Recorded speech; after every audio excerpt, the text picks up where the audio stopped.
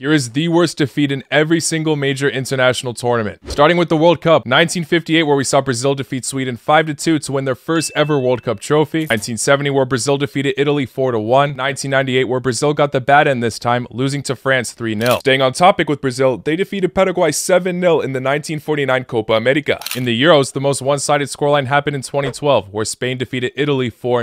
In the 1980 AFC Asian Cup, Kuwait defeated South Korea 3-0. For the very first AFCON taking place in 1957, Egypt beat Ethiopia 4-0. The worst of them all though, the OFC Nations Cup. In 1996, the final was played over 2 legs between Australia and Tahiti. The first one finished 6-0, the second 5-0. If you want to count the Olympics though, the answer is actually unknown. In 1896, football was not a recognized sport by the committee. However, regardless, a final match took place between Greece and Denmark. The records of the match were forbidden to be released due to the sport not being recognized. However, various sources have stated that the match either finished 9 or 15-0